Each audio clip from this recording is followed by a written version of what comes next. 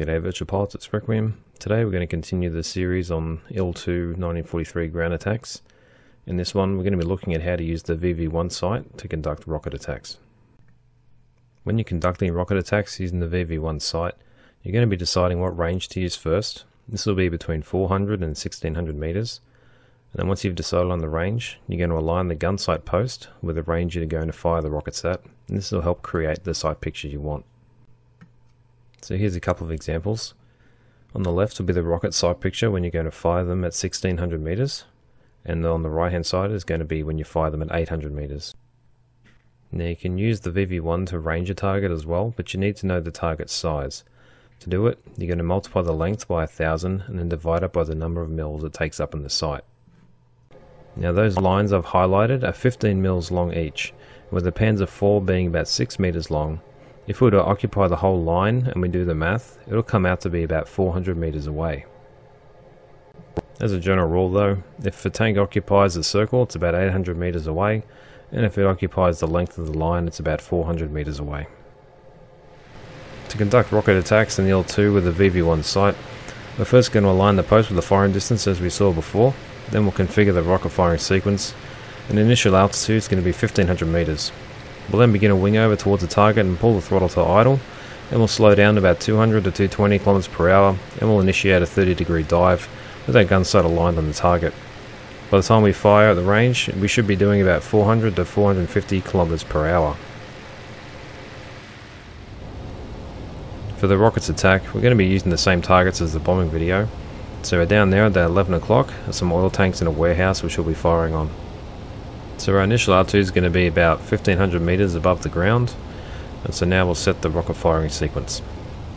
Now the rocket control is on the left hand side, so we use left Windows R to change the firing mode, and I'm going to set it up so we fire them in pairs. So we plan on firing these at 1600 meters.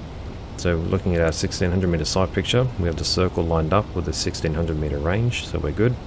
And we're coming up to be a beam of the target, so we can have a quick look and see where we are. We want to try and set it up so we fire all these rockets in the one pass.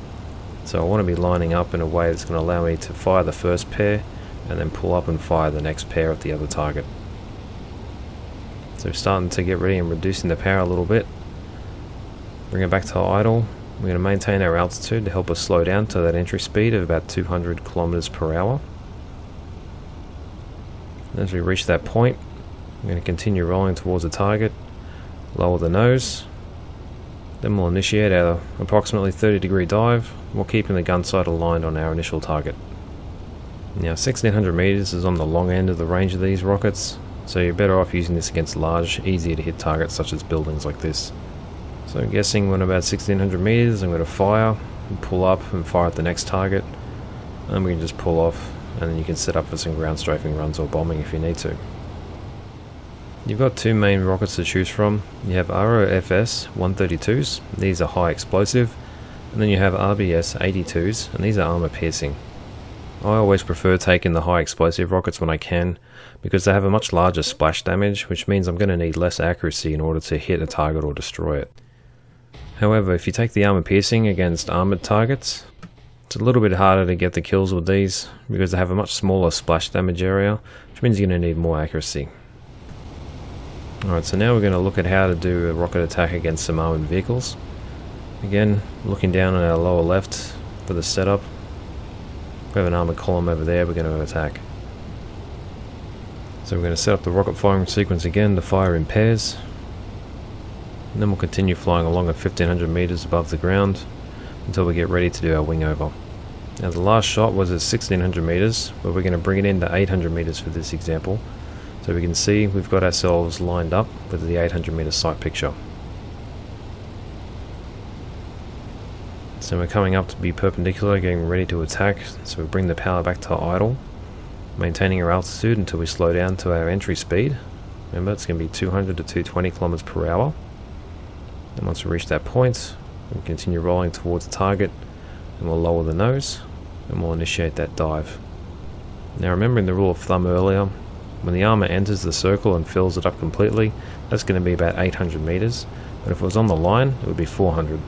So when the tank fills the ring, I'm going to fire, pull up and fire again, Then you can pull off and set up for another attack. Your rocket accuracy depends on how good you are at estimating range to targets. You can of course use the general rule of thumb for armoured vehicles, otherwise you can use your Mark 1 eyeball to determine the range, or if you know the exact length of the target you're shooting at, you can apply the formula, and this way you can set up your sight picture for the desired range you want to shoot at. I hope you enjoyed this video, and that will help improve the accuracy with the rockets. And I'm always interested in hearing from you guys, so feel free to leave a comment and make sure to be a subscriber, and this way you can see new videos as I release them.